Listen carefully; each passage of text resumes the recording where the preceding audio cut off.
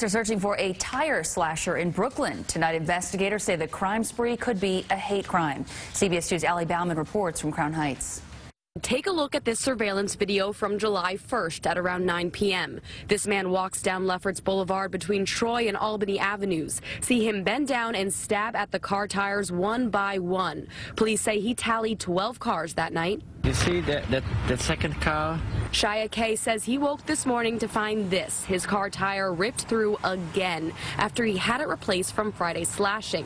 This is a predominantly Jewish block, and police are now investigating this as a possible hate crime. I think that it's somebody doesn't like us, very much so. Now his tire is being replaced again by the same man who was here replacing them over the weekend. A whole bunch of fixed tires all day, Sunday and Monday, slash tires.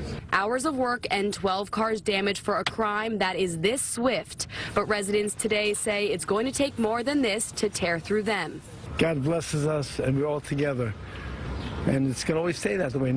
Tires aren't going to divide us.